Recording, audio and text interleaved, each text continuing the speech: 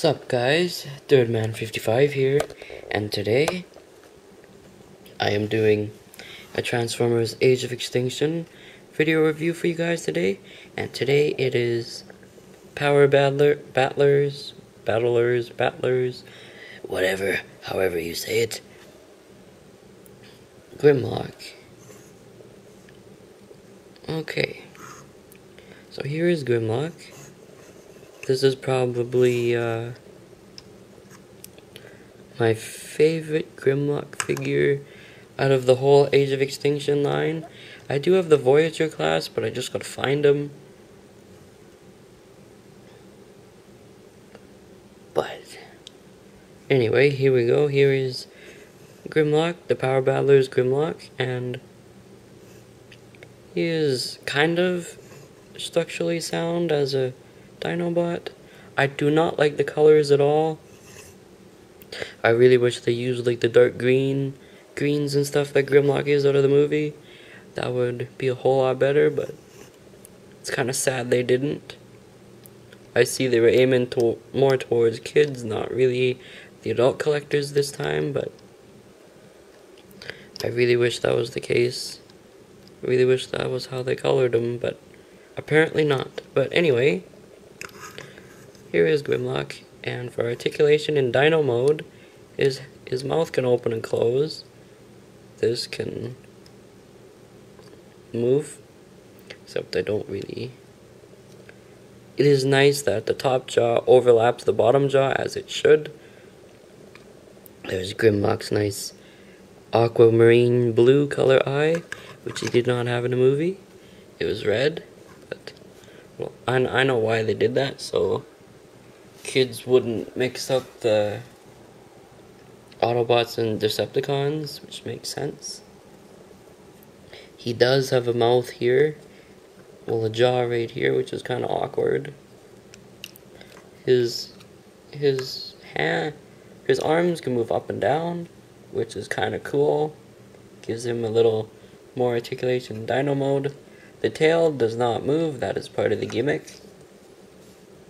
So with him in Dino mode, his leg,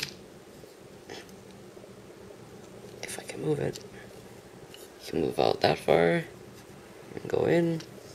He does have knee articulation, which is kind of cool. And his foot is on a ball joint. But the weird thing about my figure is the feet. The feet are like, I think he's got double left foot syndrome or something. There's a nice red Autobot symbol. I use dark gray, silver, and orange, and blue, and a little bit of red. That's about it for the color.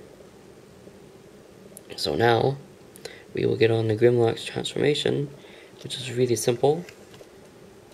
I'm a sucker for easy transformations, which I'm pretty sure we all are. So what you're going to want to do is just flip the legs up and do a full 360 on them. Now take these legs and move them out like this, and then, how do I do this? Oh yeah, and just swivel them a little bit. Put his foot in, just like that. Take it, 360 it. Push the foot in, push the leg forward, swivel the foot.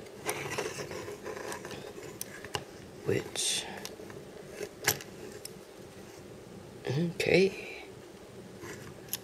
And then here, just take the arms, fold them down, take the head, and then pull it out, then bend him at the elbow. Too bad his arm doesn't swivel forward. Take the top jaw of the Rex head, push it in like that. And then you got Grimlock in robot mode. And this robot mode actually looks pretty damn sweet, if I do say so myself. It's not disappointing. It actually works for Grimlock. Nice and simple, even though he still has his big chest. There's this really nice face in there. He doesn't have teeth, sadly, but he's got his battle mask on. Now, one eye is more paint than the other, so I don't know if that's a mistake or what, but it's whatever. For his helmet there, he's got dark gray, then goes into a silver, then orange. I don't know why they made the dinosaurs, the Dinobots, so colorful, but that's beside the point. And then here is his mace. What's really cool, the switch in the back. Push that down and that activates his power mode. I wish there was something to hold him back, but you can actually get some speed out of the thing. Like how the switch is darkly colored, as it doesn't stick out that much. That's really cool.